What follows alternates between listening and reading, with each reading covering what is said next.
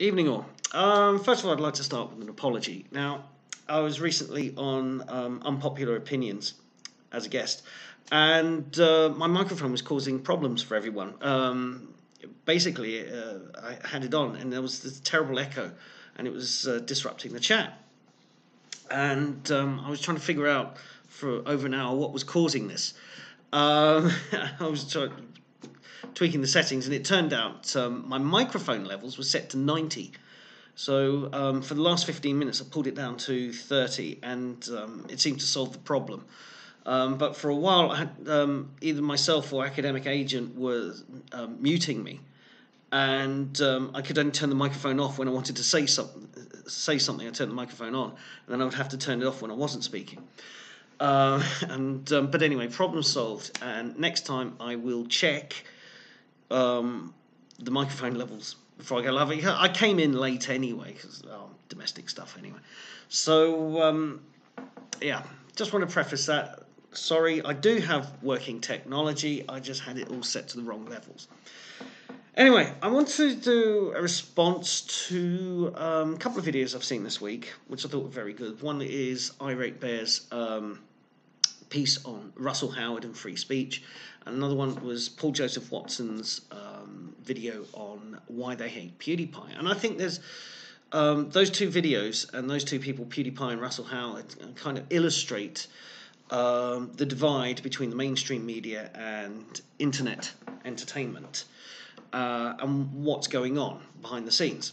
So Russell Howard, I think it's fair to describe him as a very conventional, orthodox style of stand-up comedian, the kind that we've been familiar with, I'd say, for about 30 years. He's kind of following in the wake of what Ben Elton started. He's just a kind of current, pardon me, iteration. Sometimes he's more milquetoast than Ben Elton in his pomp, but now he's kind of taking on a more political thing, which is what he was doing with his free speech routine, which was absolutely awful and convoluted and contradicted itself, as Irate Bear gives an example. But the thing about Russell Howard is that his path to his fame and where he is now is a very conventional, well-trodden path, and it's the path that mainstream media likes. So he starts off as a stand-up comedian in the clubs. He's doing the clubs that he's supposed to be doing that will get him attention, and smaller clubs to bigger clubs to even bigger clubs. So he's doing the club circuit with a lot of other stand-up comics. Then he goes to Edinburgh Fringe to do a show. He gets noticed, gets an agent. Then that gets him access to the kind of panel shows on BBC Radio and on BBC Television, where he's a guest on a panel show. All he has to do is crack out a few kind of topical zingers, and if he does well enough on that, and he's chirpy enough and cocky enough, he gets his own mainstream television show eventually.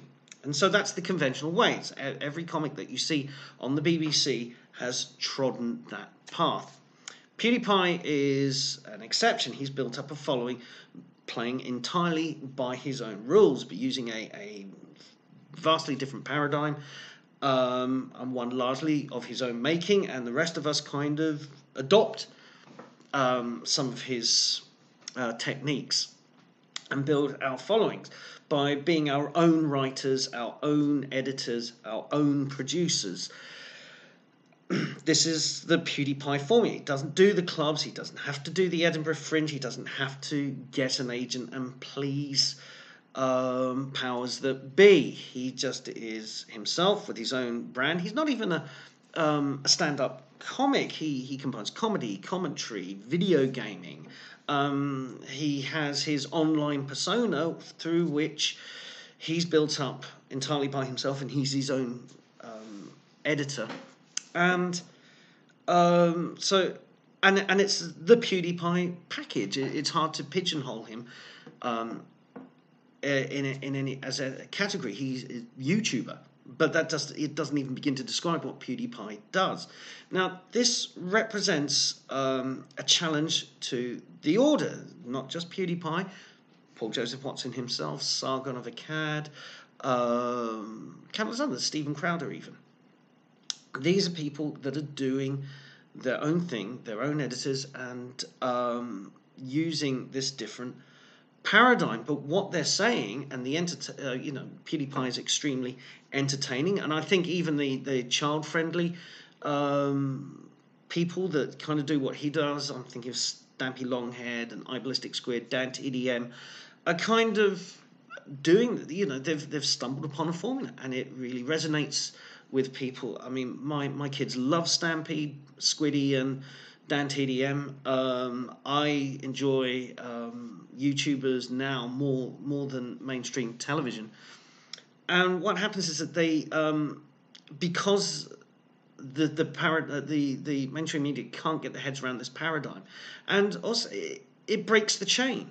So if PewDiePie, for example, was to get his own BBC TV show, what would that look like? Well, now you've dispensed with having to go to the clubs, and you've dispensed having to do the Edinburgh Fringe, and you've dispensed with the need to be on a panel show. So you're actually affecting the food chain, as it were. You can just, if his channel becomes so popular that mainstream television said, well, we'll give you your own show, you've just bypassed all the steps everybody else has had to take. And I would argue, and I've been arguing for years, why is that the only route to mainstream stardom? Not that PewDiePie needs mainstream stardom anymore, but there are other people lower down on the totem pole. I would say that watching Dan TDM is far more enjoyable than watching a lot of CBBCs for young people. I think he is far more funny, and and they break the mold. And this represents a threat, because it's not just the mainstream media having their noses put out of joint that people can become so popular by doing their own thing. As I said, it affects the food chain, it affects the clubs, it affects the Edinburgh Fringe, it affects the network of agents and deals that are being done to get certain people onto television and to become famous. Now, back in 2008, I was speaking to a BBC producer, because I had a team of about a dozen writers, and we were coming up with a lot of comedy sketches, a lot of comedy ideas, and ideas for programs and things. And we were trying to pitch them, but we had come from the background of the internet. About a third of the team weren't even film and TV industry professionals. There were people who had 9-to-5 office jobs, and they just happen to write comedy in their spare time. They're wonderfully funny people. And I was coming from a background of film and TV production outside of network television. I have worked on a couple of network television shows in my career. But I was mainly working in the independent film sector. And you weren't supposed to do that.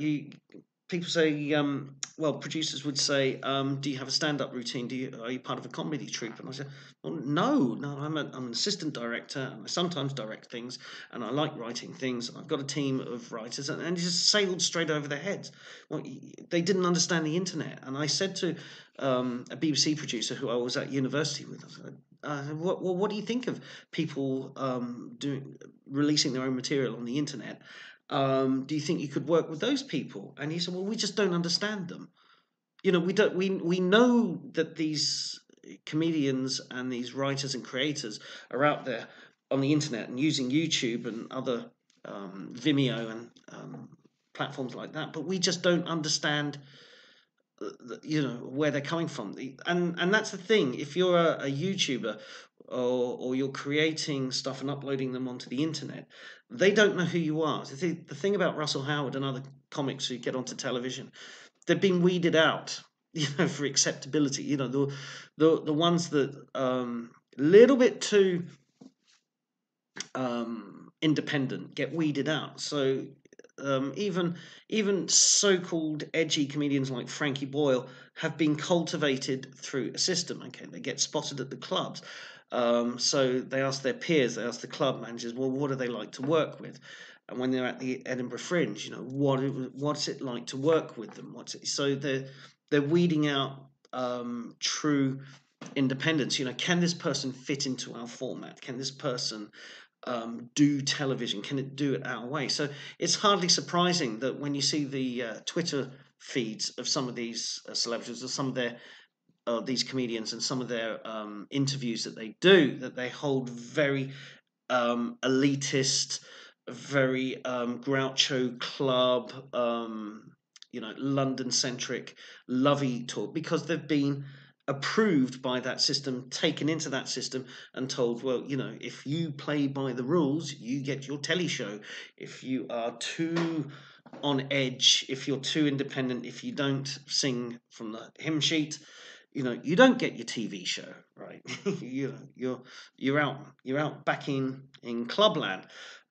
This partially explains why we don't see a lot of Lee Hurst on our TV screens much anymore. And the whole thing is that PewDiePie is the slap in the face, because he hasn't tugged his forelocks and paid his dues on the established circuit.